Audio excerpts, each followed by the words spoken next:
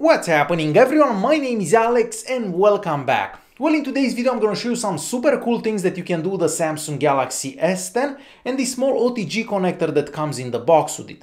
If you don't know what OTG means, well, that means on the go, because you can do things on the go on your smartphone and you don't need a computer for them. What I'm about to show you also works on most Android devices, so not only on the S10. And if your phone didn't come with one of these in the box, you can buy one for $3 to $4. So they're very inexpensive. And if I come across any cheap ones, I'm gonna try to leave some links in the video's description. The first thing I want to show you is printing directly from your smartphone without needing a computer anymore. So most printers have a USB cable that gets plugged in the back of your computer. Well, if you take the same cable and you plug it in your phone, you don't need a computer anymore. Depending on the printer that you're using, you're gonna have to install a plugin on your smartphone, but you can find most plugins in the Google Play Store. And in my case, I had to install the HP plugin because I have an HP printer.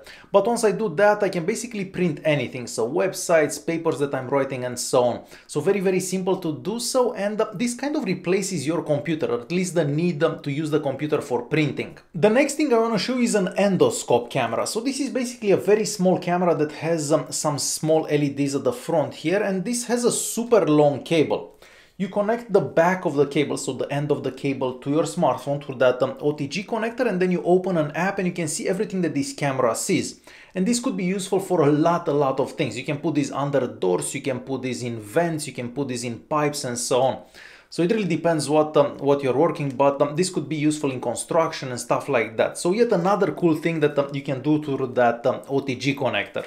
Moving on to another super useful thing and something that a lot of people may know, you can basically connect a computer keyboard to your smartphone through that OTG connector. So you just plug it in and then you can use that keyboard to type emails, to type messages or anything like that. So if you're writing a long email or if you're writing a paper for school, having a real keyboard could be very, very useful.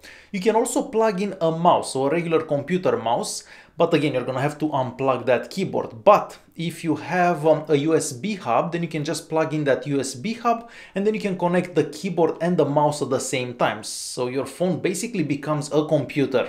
You can also power or charge a bunch of things through this. So for example, if you have a smartwatch, you can plug in the smartwatch in your smartphone and then you can charge the smartwatch right from your smartphone, and that could be useful in a million situations. The same goes for some headphones. You can plug in some headphones and charge some headphones. As for powering devices, well, if you have like a USB fan, you can power that USB fan from your phone, or if you have like a USB flashlight, you can also power that from your phone. So very, very cool things to do with this, and I'm sure that there are way more things to power from your phone. You can also plug in a USB card reader in your little connector there. So let's say that you have a DSLR camera, you film something and you have everything filmed on a SD card. Well, you can take that SD card, plug it in that card reader, plug that card reader in your phone, and then you can see everything that you have on that card reader. You can save stuff on your phone, or you can even delete and move stuff from the SD card. The same goes for USB sticks, so you can plug in a regular USB stick. If you have any movies on it or any data that you need to save, you can just use your phone's file explorer and copy and delete stuff from the USB stick. And you can also use an external hard drive, but it really depends what kind of an external hard drive, because some need more power than the phone can give them. So some work, some don't, but once again, you can use that file explorer to copy files, delete files, or even watch movies if you have movies on an external drive. So yeah, there are a lot of things that you can do with one of these and an Android device, mostly with the S10 because I have the S10 right here.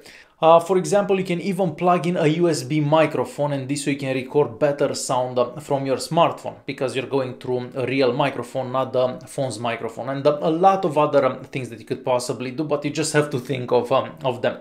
Alright guys, hopefully you enjoyed this video. If you did like it, press that like button, don't forget to subscribe, and I'll see you in the next one. Thanks for watching.